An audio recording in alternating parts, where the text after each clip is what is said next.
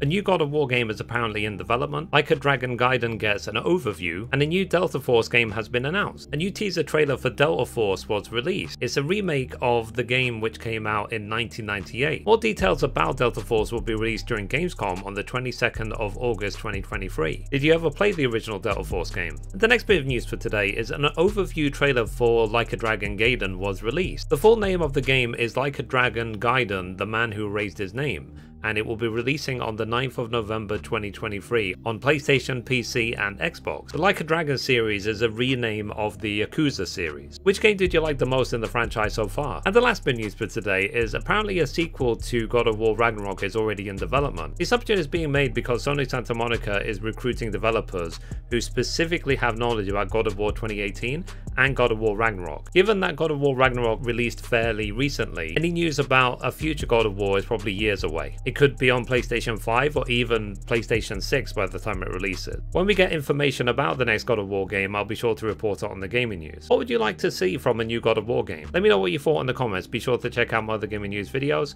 and I will see you tomorrow. Thanks guys, bye bye.